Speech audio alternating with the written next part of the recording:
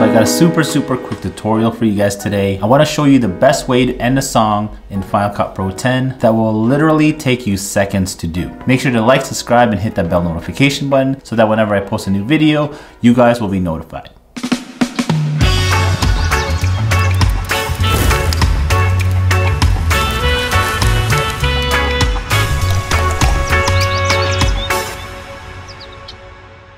So there are several ways to end off music in your edits, but this one is probably one of my favorites just because it gives me the flexibility to end off the music anytime during the edit.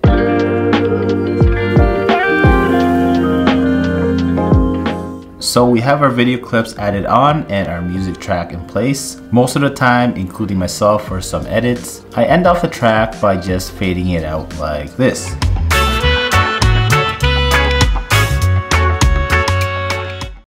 Sometimes it works and it sounds fine, but the way I'm about to show you, which is called the reverb out effect, will make it sound so much better and make the edit flow a lot smoother. So again, here it is with the regular fade out. And here it is with the reverb out effect.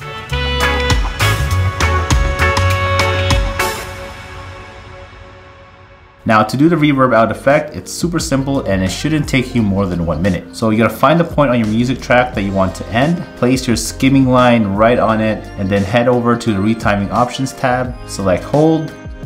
Now this is where the reverb effect will take place. You can drag it out a bit more and delete the rest of the track since you won't be needing it. Now under the effects tab, type in Cathedral. Drag that on top of your music track.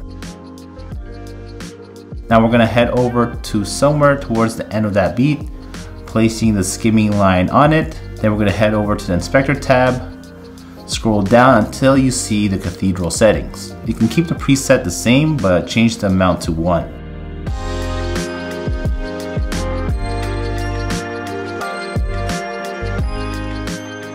Then press the right arrow key on your keyboard about 3 to 5 times. Head back to the inspector tab and change the number somewhere around 50. So this will keep the music track untouched throughout, except towards the end where you want the effect to take place.